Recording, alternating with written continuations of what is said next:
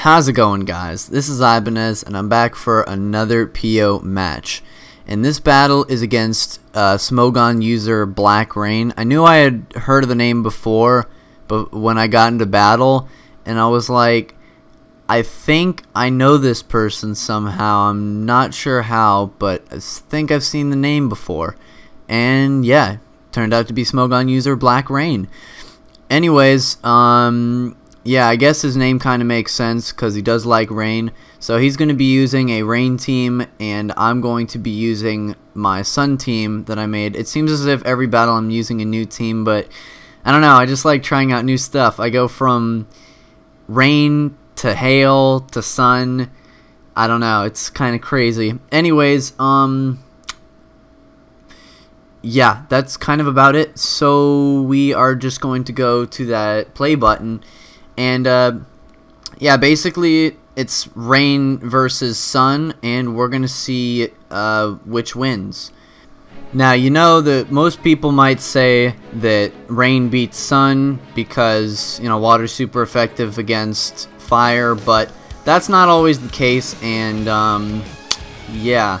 But Black Rain is a good battler, so I'm going to have to make some good moves, and he's going to make some good moves. But I go for the Toxic, predicting his Politoed to come in, and I need that thing poisoned so that I can take it out later. He's going to go into his Rotom Wash, and I'm just going to stay in. As it turns out, he is running a Scarf variant. It's good to know for later on. I just go straight for the Draco Meteor, didn't want to over-predict. Unfortunately, I missed, but nah, it doesn't really matter. So I'm just going to switch out into my Ninetales here to get up the Sun, as he's going to go for the Stealth Rock.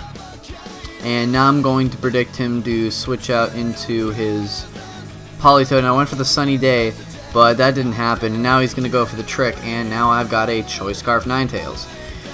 And yeah, the reason why I predicted the Politoed is because, you know, why not send it in? Because it's, you know, sun's up, but I don't know, I guess he decided not to send it in. And I do get the burn here, which doesn't matter in the long run, you'll see later on.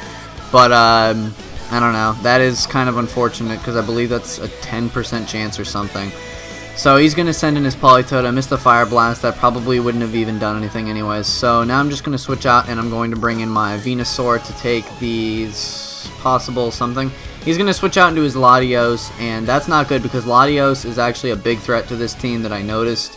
And it seems as if every single battle I have with this team, there's a freaking Latios. And as you can see, I just lost my weather right there, literally, on turn 11, turn 11, 6-5, and I've already lost my weather, and he sets up the rain.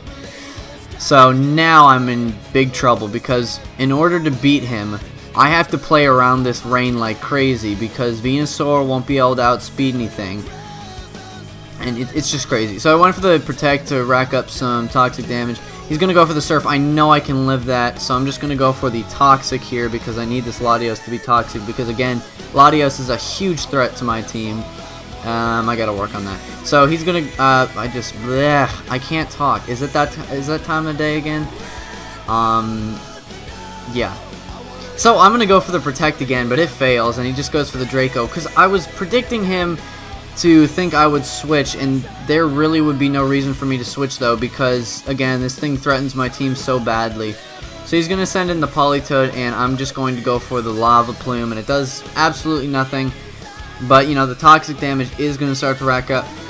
So I'm just going to go for the Protect again because, you know, why not Protect? Goes for the Scald, and I just realized something here. Wait, he doesn't have leftovers, and he has Scald. Uh-oh. So I'm going to go for the Lava Plume, and, oh, Chesto Rest will go great. So this could be problematic. So I am going to switch out, and I'm going to bring in my Venusaur again, as he is going to go for the Scald, and, well, he gets the burn. So I guess that makes up for my Fire Blast burn, but, you know.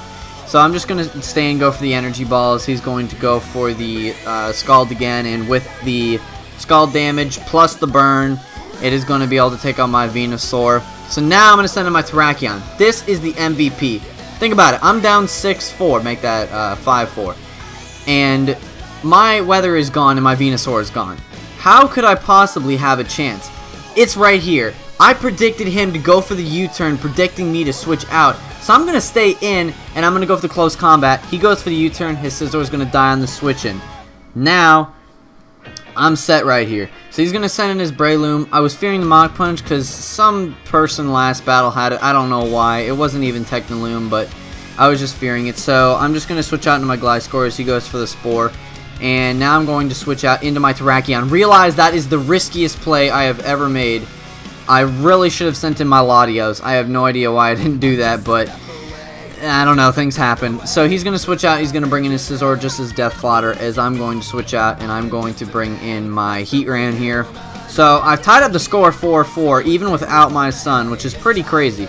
He's going to send in the Latios, and I don't want him, you know, recovering off everything, so instead of protecting, I'm just going to go for the Lava Plume, but I don't because that. So now I can send in my Terrakion, go for the Quick Attack, take this thing out, and that's going to be the third Pokemon down to Terrakion's shenanigans. He's going to send in Breloom. Of course, I have to switch out because Quick Attack can't KO from this range. So I'm going to bring in my Latios as he's just going to go for the Seed Bomb.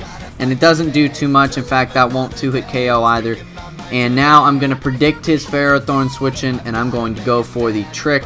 So that way he can't Leech Seed me, set up any hazards. He's forced to go for the Gyro Ball and take me out, really. So I'm going to go for the Hidden Power Fire, weakened by the Rain, and it's not going to do too much at all. He is going to go for the Gyro Ball and take me out. So now the score is 3-2. I've got my Terrakion, and I've got my Gliscor left, which is asleep. Go for the Close Combat. I take out that Ferrothorn easy. So now all he has left is his Breloom and something else. Go for the Close Combat, take this thing out. That's 5 Pokemon down to Terrakion right there, ladies and gentlemen. Now I've taken the lead 2-1. All he's got left is this Rotom Wash. It will die upon burn this turn. So I just send in Gliscor because we can't let the beast die. I mean, for something that just pretty much saved the entire game, they'll let it die. So the reason why the burn didn't matter, Terrakion's Quick Attack would have definitely KO'd since it's banded. So that's a great game, Black Rain. I'm not sure if he has a YouTube. I'll have to look around Smogon for that. But anyway, so basically, that's how you come back from a 6-4 deficit without your weather when you've got a Sun team against a Rain team without your Sun. Yeah, so the only thing I don't like about Terrakion, though, is Stone Edge. But, you know, that's just typical. And the screen has gone black, so that means it is time for me to go and do other things. So yeah. So I'll be seeing you guys next time. Bye.